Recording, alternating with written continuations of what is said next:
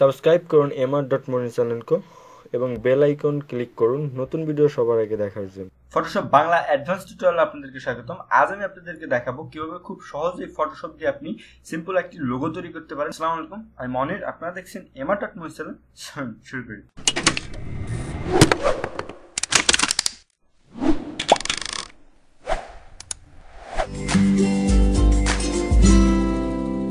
সর্বপ্রথমেই বলে নিই, যারা আমার আগের টিউটোরিয়াল অর্থাৎ বেসিক টিউটোরিয়ালগুলো দেখেন নাই তারা অবশ্যই বেসিক টিউটোরিয়ালগুলো দেখে নেবেন, তাহলে অ্যাডভান্স টিউটোরিয়ালগুলো আপনার জন্য অনেক সহজ হবে।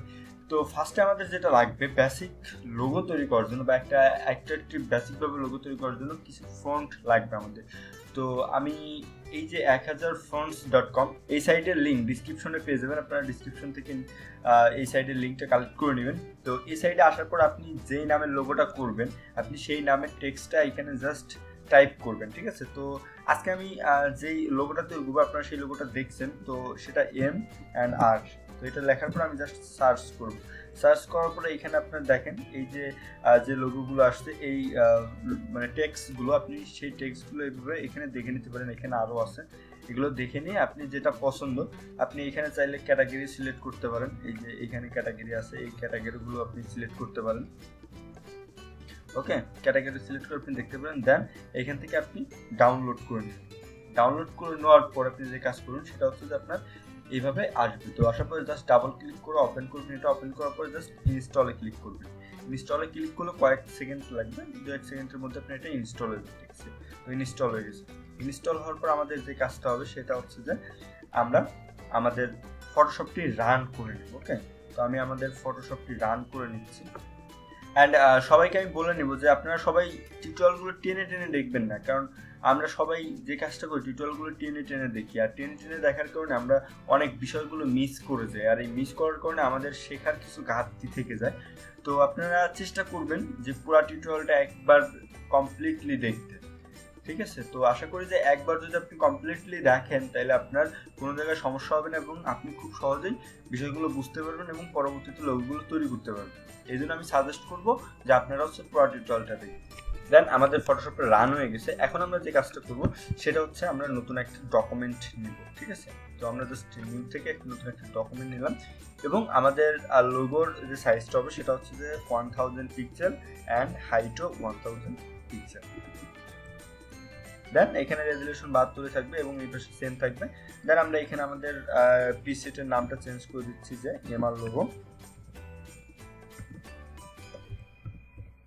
ওকে, দেওয়ার পরে জাস্ট আমরা এখানে ওকে দিলাম। ওকে দিলে আমাদের একটা নতুন ডকুমেন্ট তৈরি হয়ে গেল, ঠিক আছে। নতুন একটা পেজ আসলো। তো এই পেজটাতে মূলত আমরা ডিজাইন করব। তো ফার্স্টে আমরা যে কাজটা করব সেটা হচ্ছে যে আমরা আমাদের টেক্সটটা আমরা এখানে টাইপ করব। ওকে, তো আমরা টাইপ টুলটা সিলেক্ট করলাম। আর টাইপ টুলের কাজ আপনারা অবশ্যই দেখছেন, আর যদি না দেখে থাকেন বেসিক টিউটোরিয়ালটা দেখে নিতে পারেন। তো জাস্ট আমি এখানে টাইপ টুলটা এখানে ক্লিক করে এখন টাইপ করব। তো জাস্ট আমি M&R টাইপ করলাম। ওকে, তো টাইপ করার পরে আমি জাস্ট এটার ফন্ট চেঞ্জ করে নেবো, ঠিক আছে। তো ফন্ট চেঞ্জ করার জন্য আমি কী করবো, জাস্ট এইখানে যাব, যাওয়ার পরে এইখানে আমরা এটাকে সিলেক্ট করে নেব। সিলেক্ট করার পরে আমাদের ফন্ট যেইটা সেটা আমরা এখানে নাম লিখব। তো আমরা যে ফন্টটা ডাউনলোড দিয়েছিলাম সেটার নাম হচ্ছে প্লাস্টার। ওকে, তো আমরা হচ্ছে যে প্লাস্টার লিখে সার্চ দিই। এই যে আমাদের প্লাস্টারটা চলে আসতো, আমরা জাস্ট ইন্টার দিলে দেখেন যে আমাদের প্লাস্টারের মতো এটা চলে আসলো। ওকে, দেন আসার পর আমরা যে কাজটা করব সেটা হচ্ছে যে আমরা ফ্রন্ট সাইজটাকে একটু বাড়াই। এখান থেকে আমরা ফ্রন্ট সাইজটা একটু বাড়াই নিতে পারি।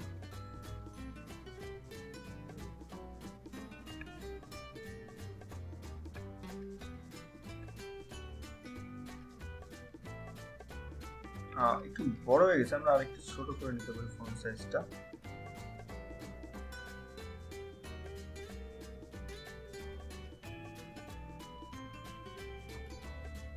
পারফেক্ট। দেন আমরা জাস্ট ফন্টটাকে ঠিক মাঝ বরাবর নিয়ে আসবো। এন্ড এটা বোঝার জন্য আপনারা কি করবেন, জাস্ট Ctrl+R প্রেস করবেন। Ctrl+R প্রেস করলে আপনাদের রোলারটা চলে আসবে। দেন আপনি এটা এই যে মাঝামাঝি টাইপের, এই যে এইখানে দেখেন যে আপনার মাঝামাঝি টাইপের আপনি এরকম নিয়ে আসবেন। ওকে, দেন এখন আমরা নতুন একটা লেয়ার নিব, ঠিক আছে। তো জাস্ট আমরা এই যে এখানে ক্লিক করে নতুন একটা লেয়ার নিলাম। এই লেয়ারটা জাস্ট আমরা এটা নিচে দিয়ে দেবো। দেওয়ার পরে আমরা এই লেয়ারটা একটু কালারটা চেঞ্জ করে দিব। তো এই লেয়ারের কালারটা আমরা যেটা নিব সেটা হচ্ছে যে একটা সফট কালার নিব, ঠিক আছে? কারণ সফট কালারটা হয় কি যে আপনার লোগোর জন্য অনেক সুন্দর দেখায়। আপনারা চেষ্টা করবেন সফট কালারগুলো ইউজ করার জন্য। তো জাস্ট আমি একটা সফট কালার নিয়ে নিলাম। দেন এই যে পেইন্ট বাকেট টুল, এই পেইন্ট বাকেট টুলটা আমি এটাকে ফিল করে দিলাম। ওকে, দেন তারপরে কি করব, আমাদের টেক্সটের কালারটা চেঞ্জ করে নেব। ওকে, আমি টেক্সটের কালারটা একটু চেঞ্জ করে নিই। টেক্সটের কালারটা আমি সাদা দিয়ে দিচ্ছি।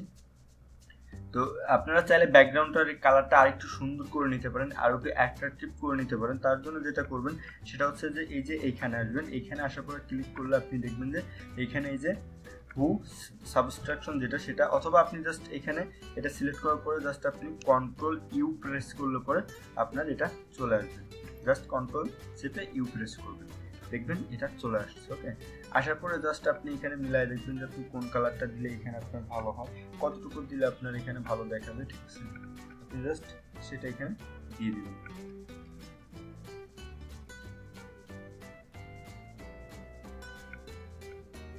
তো এটা মোটামুটি পারফেক্ট দেখাচ্ছে। দেন আমি এখানে ওকেতে প্রেস করব, ঠিক আছে? তো ওকেতে প্রেস করলে দেখবেন যে কিছু অ্যাট্রাকটিভ কালারটা হয়ে গেছে। দেন আমরা কি কাজ করব সেটা হচ্ছে যে আমাদের টেক্সটের একটা শ্যাডো দিব। তো এই শ্যাডো দেওয়ার জন্য আমাদের কি করতে হবে, ফার্স্টে আমাদের এই টেক্সট লেয়ারটাকে সিলেক্ট করতে হবে। সিলেক্ট করার কারণ হচ্ছে যে আমরা এই টেক্সট লেয়ারটা নিয়ে কাজ করব, এই জন্য আমরা এটাকে সিলেক্ট করে নেব। আর আমরা যদি এই লেয়ারটাকে সিলেক্ট না করি তাহলে আমাদের এই লেয়ারটাতে কাজ করবে না। এর জন্য আমরা ফার্স্টে সিলেক্ট করে নেব অ্যান্ড কন্ট্রোল জে প্রেস করে আমরা একটা ডুপ্লিকেট লেয়ার করে নিব। ওকে, ডুপ্লিকেট লেয়ার করার পর আমরা জাস্ট কন্ট্রোল টি প্রেস করে ট্রান্সফর্ম করে নিয়ে আমরা এটার অ্যাঙ্গেলটা একটু চেঞ্জ করে দিব 45 ডিগ্রি। তো এই 45 ডিগ্রিটা মনে রাখবেন, কারণ পরবর্তীতে আমরা আবার রিভার্স করব। দেন এটাতে আমরা হচ্ছে অ্যাপ্লাই করে দেওয়ার পর আমরা কী করবো, অল্টার প্রেস করে লেফট অ্যারে ক্লিক করব, ঠিক আছে? লেফট অ্যারে ক্লিক করলে আপনার ডুপ্লিকেট লেয়ার হবে। ওকে, আপনি কিছু ডুপ্লিকেট লেয়ার তৈরি করে নেবেন। তো ডুপ্লিকেট লেয়ার তৈরি করার পরে আপনার এখানে দেখেন অনেকগুলো লেয়ার হয়ে গেছে, ঠিক আছে? তো এই লেয়ারগুলোকে আপনি একসাথে করবেন। একসাথে করার জন্য এখানে আপনার লাস্টটা সিলেক্ট আছে এবং আপনি নিচে আসার পরে যতদূর পর্যন্ত আপনার ডুপ্লিকেট লেয়ার ছিল সেইটা পর্যন্ত আপনি শিফট ধরে ক্লিক করবেন, ঠিক আছে? তো আমি জাস্ট শিফট প্রেস করে এখানে ক্লিক করলাম, আমার সবগুলো লেয়ার কিন্তু সিলেক্ট হয়ে গেছে। অ্যান্ড এই সবগুলো লেয়ার একসাথে করার জন্য আপনি যে কাজটা করবেন সেটা হচ্ছে জাস্ট কন্ট্রোল ই প্রেস করবেন। কন্ট্রোল ই প্রেস করলে আপনার সবগুলো লেয়ারই মার্জ হয়ে যাবে, ঠিক আছে? তো মার্জ হওয়ার পর আপনার যে কাজটা করতে হবে সেটা হচ্ছে আবার কন্ট্রোল টি প্রেস করতে হবে। ওকে, তো কন্ট্রোল টি প্রেস করার পর ট্রান্সফর্ম আপনার হচ্ছে অ্যাঙ্গেলটা আবার আমরা রিভার্স করব। তো এর জন্য আমরা জাস্ট -45 ডিগ্রি ইউজ করব। ওকে, -45 ডিগ্রি ইউজ করার পর আমরা এটাকে অ্যাপ্লাই করব। ওকে, 45 ডিগ্রি মাইনাস হওয়ার পর আমরা জাস্ট এই টেক্সটের লেয়ারটা অর্থাৎ আপনার এই ডুপ্লিকেট লেয়ারের কালারটা আমরা চেঞ্জ করে দেবো। তার জন্য এখানে ডাবল ক্লিক করব। ডাবল ক্লিক করার পর আমরা কালার ওভারলেটা এখান থেকে ব্ল্যাক করে দিব।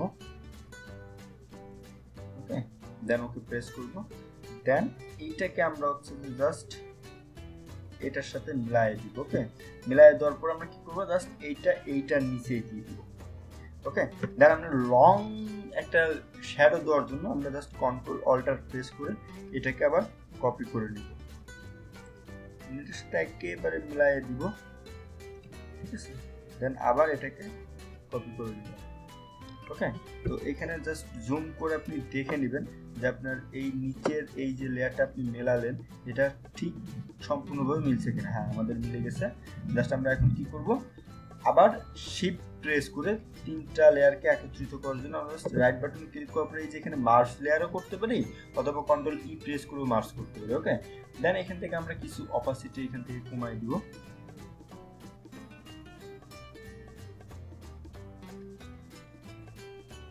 তো যতটুকু অপাসিটি কমাইলে ভালো দেখায় আমরা ততটুকু অপাসিটি এখান থেকে কমাই দিচ্ছি। মোটামুটি আমরা 29টা দিতে পারি। দেন এখান থেকে আপনার ফিলটা আপনি চেঞ্জ করে দেখতে পারেন যে এখানে আপনার এই ফিলটা যদি চেঞ্জ করেন তাহলে আপনার ইফেক্টটা লোগোটা কত সুন্দর অ্যাট্রাকটিভ করতে পারেন কিনা, অথবা চাইলে আপনি এই কালারটাই রাখতে পারেন।